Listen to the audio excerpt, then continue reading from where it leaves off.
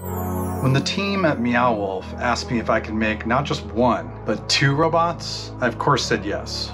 I came to this project with a pretty wide range of skills, but had to level up in every way. I spent a great deal of time prototyping, testing. There were failures and dead ends. My standards were high, and these robots had to work day in and day out, not just for a single shot on a movie set. It was a lot of hard work. At times, I thought my head was gonna explode from how complicated these things were. But I kept at it, and kept at it, and kept at it. And eventually, we have what you see now. Welcome to Transcript. I absolutely love making things, and honestly, it's the challenges that make it so rewarding. My name is Sepe, and I build robots.